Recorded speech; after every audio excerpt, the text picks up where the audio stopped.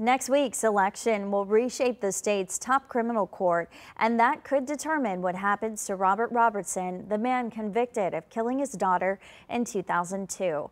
He's at the center of a legal battle to avoid execution. Reporter Danielle Parrott has more on how this could affect Robertson's push for a new trial.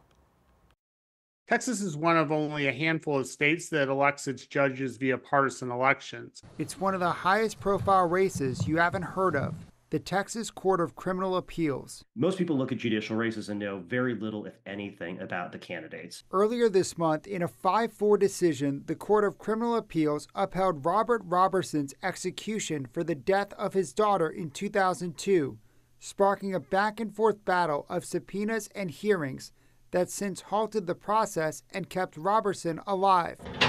Now, Roberson's execution date can't be reset until mid-January, but by that time, the court will have 3 new judges. I would expect that somewhere close to 9 out of 10 Texas voters have no idea that the 3 Republicans on the ballot are not incumbents. 3 Republican incumbents, Sharon Keller, Barbara Parker Hervey, and Michelle Slaughter, lost their primaries in March.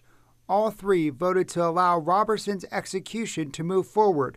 Joshua Blank with the Texas Politics Project says judicial elections are typically low profile. The main driver in those votes is the party of the candidates. For Roberson, the stakes are high, with the future of the court in flux.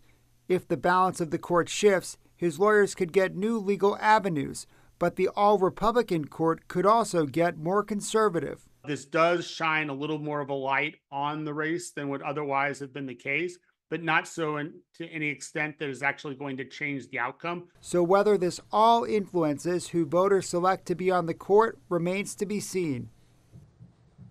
That was Danielle Parrott reporting. Prosecutors maintain Robertson's new evidence does not disprove their case that Curtis died from injuries inflicted by her father.